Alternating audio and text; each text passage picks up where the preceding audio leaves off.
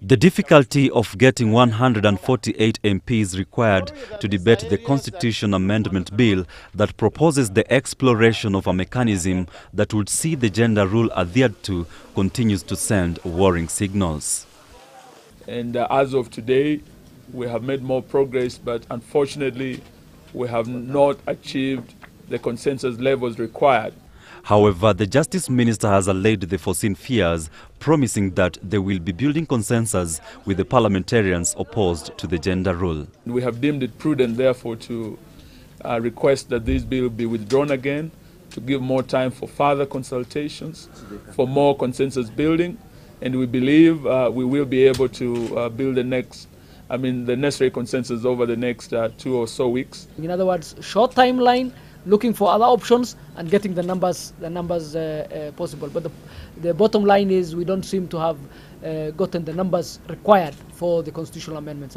A number of proposals have been floated, with the Yatta MP Charles Kilonzo's proposal, that of nominating 2 women in every county, being among the likely ones to be adopted. Haya ni baadhi ya mapendekezo yaliyo mbele yetu, tuendelea kujadiliana na tuone vile tuweza tukapitisha huu mswada.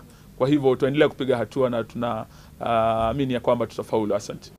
Members of Parliament opposed to the amendment touching on the gender rule have contested the suggested proposals on the grounds that, with nominations, Kenyan taxpayers will suffer the brunt of paying a bloated legislature.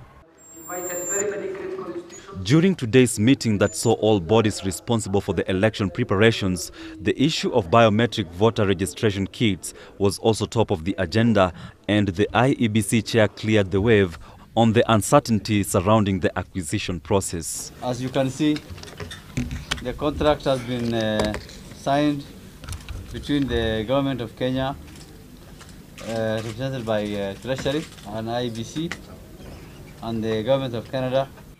Parliament had a lot of questions. Members of Parliament of the committee, the chairman is here, had many questions on our timelines, how long it will take to register voters per ward, and we are working now on those numbers. And we have agreed to come back tomorrow and give the chairman and the committee a much more comprehensive report.